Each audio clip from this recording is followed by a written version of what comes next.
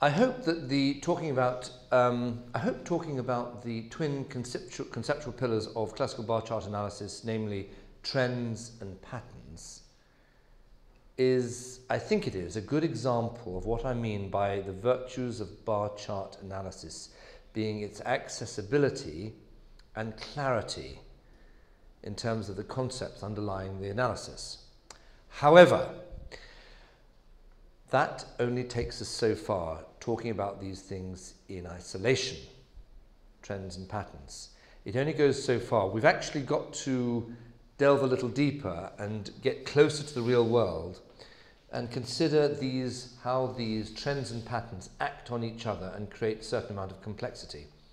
There are three sorts of complexity I want to talk about. One is, on any given chart of whatever time period and of whatever bar time interval, there can be a multiplicity of patterns, and there can be a multiplicity either of trends multiplicity of trends and patterns, and the relationship between them can be complicated. In particular, it's complicated when you have two completed patterns that might be opposing each other in terms of what they're doing to the chart. They can either complement each other and reinforce each other, which as a chartist you would say, our job being to amass as much evidence at any one time, you would say, two patterns pushing in the same direction, extra good information, extra good predictability. All well and good. So, for example, two patterns that might complement each other might be a small continuation triangle beneath a large head and shoulders reversal. We have the predictive power of the head and shoulders and the predictive power of the small triangle. So at this moment, we have both the head and shoulders driving it downwards and the little triangle, continuation triangle. All well and good. It's common sense to see how that is a satisfactory and more powerful situation than any one of those in isolation. Another example might be, for example, a market in a trading range breaks down with a little continuation head and shoulders. We're broken, but you've got massive resistance there. This doesn't have much, it doesn't have a particular target, this one does, but the massive resistance up there gives you a sense of pressure driving the market on down. Things acting together in a complementary way to make the predictiveness of the chart better than any single pattern. So these are two patterns on the same chart pushing in the same direction. Fine. What about when you have two patterns on the same chart that aren't pushing in the same direction, that actually are opposed to each other? That is a degree of complexity with which we have to deal in the real world. So, for example, we might have a triangle, a bull triangle,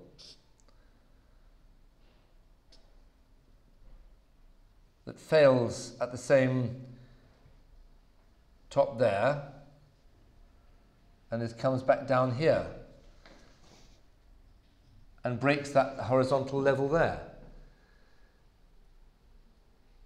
You have the bull triangle and the broken, here you have a small bull trend and the broken horizontal from the bull trend.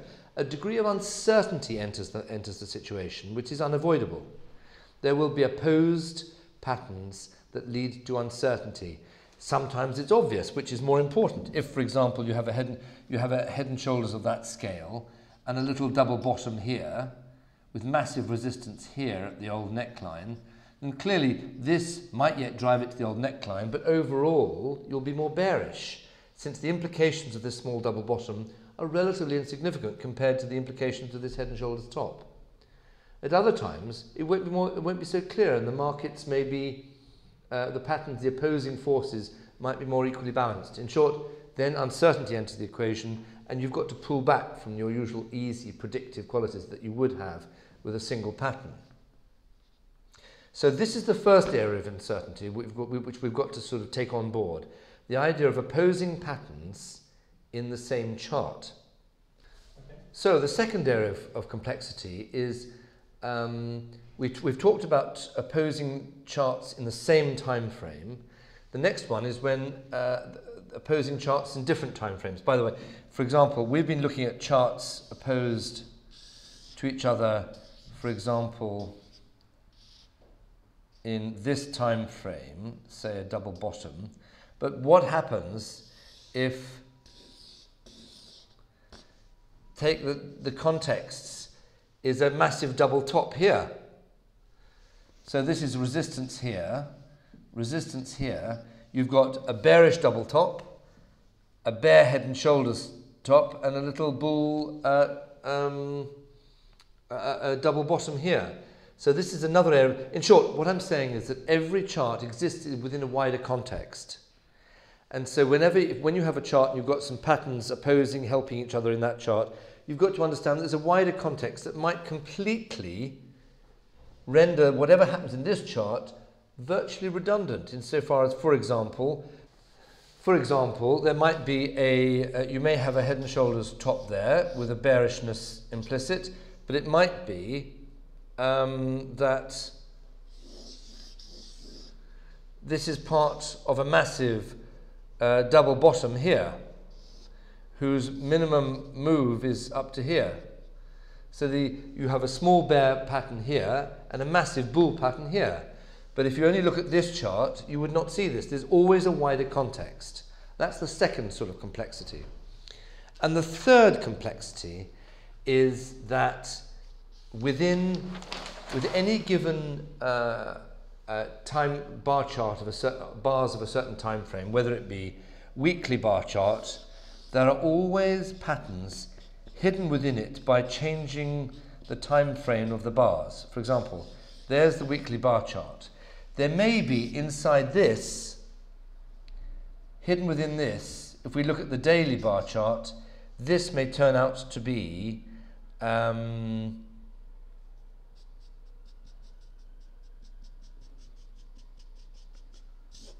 completed head and shoulders top. So that this is just at the top of a trading range, but here is a piece of information hidden within that. So I don't wish to labour the point, but I've just tried to categorise the different forms of uncertainty due to the notion of multiple patterns and trends within any given market at the same time. Our job as chartists is to look at all the evidence, bring to bear all our analysis on as many time frames as possible to see all the forces at work in any one market at any one time. And then we're able to take a decision, given our own trading predilections, as to what force is relevant for our trading time frame. Let me be more clear. So when we, for example, want to understand the treasury bond market, the procedure is to start with the very longest time frame we possibly can. And it may be, for example, that there is a trading range in the treasury bond market like this in the monthly chart. And this is maybe 10 years. And then we look at the daily chart, the weekly chart, and we see that this is in fact a head and shoulders top. Fantastic. It's a good bear trend coming down here. And then we go into the daily chart and we find out whether, for example, an ideal situation might be that this has got a small continuation triangle. So then we would get a picture. The long-term picture is there's a massive resistance level up here. We're in a trading range, the top of a trading range. The medium-term picture is that we've had a reversal at the top of the trading range. That's actually driving the market down, and the short-term picture would be a triangle.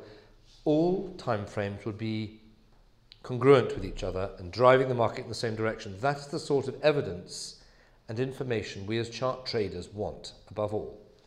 Equally, we might find there's a series of contradictions in the long, medium and short term.